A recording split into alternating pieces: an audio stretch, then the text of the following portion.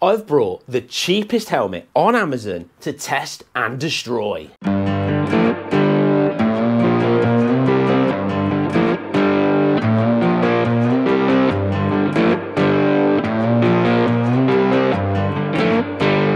Now this helmet only costs $29.99. It's made by Leopard and it is the LEO 819.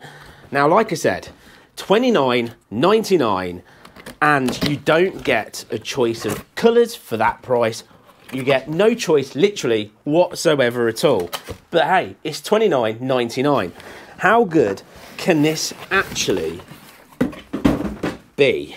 So let's take a look at exactly what you get.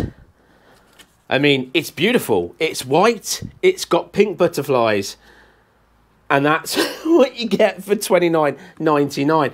Now, having a quick look at the lining, it doesn't feel too bad. It also has an ECR 2205 rating. What I'm quite shocked by, because I was expecting this not to have a rating whatsoever at all. But again, the lining doesn't feel too bad. It even has a wind protection for the chin as well.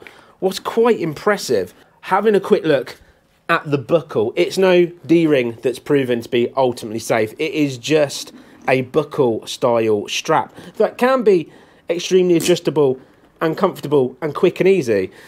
But personally, looking at the quality of that, I'd rather have a D-ring personally. But let's be fair to this helmet. Let's give it a proper little road test to see what the quality's actually like out on the road. And then of course, we'll give it the torture test. Well, out on the road, the fit, I mean, it does fit. It is nice and secure on my head, but the cheek pads feel less cheek pads and more back of the ear pads.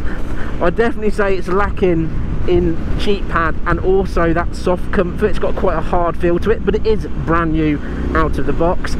The other side is there is no pin lock as well, so if this was a bit of a rainy, damp day, I would be pretty much steamed up. So no place for a pin lock in it at all whatsoever. Now, it feels like, let alone the visor's closed, I actually have a breeze hitting my face. So either the vents are absolutely amazing, or there is some kind of gaps. That brings me on to the noise of the helmet as you're going down the road.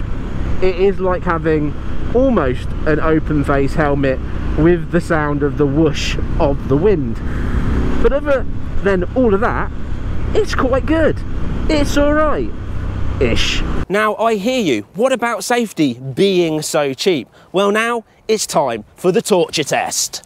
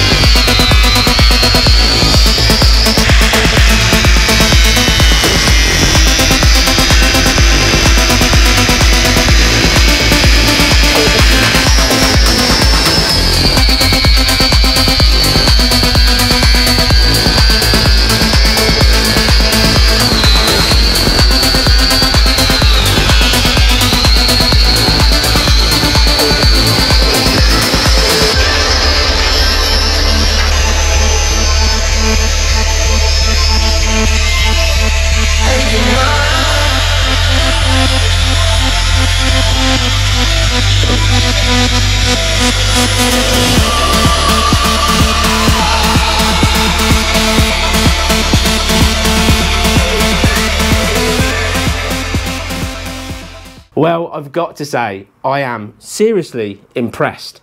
Impressed how quick the grinder went through this helmet. It was literally like a knife going through butter. But the thing of it is, it did survive the grind test. There's a little mark on it just here. The flame test, there's a little scorch mark on it. I probably wouldn't ever use the visor again. And also, of course, the grinder, it did go through it. But I'm impressed with how much foam is actually in it. I thought there would be less. Now, it's not got the latest in cone technology or Rheon like some of the more premium helmets that you see on the market today. But to be fair, there is a decent amount of foam. But I need to answer the big questions, don't I? The real important questions. I mean, would I buy this helmet? Well, no, some idiot just cut it in half. But would I subscribe to this channel? Well, yes, so I can see you in the next Helmet Head adventure.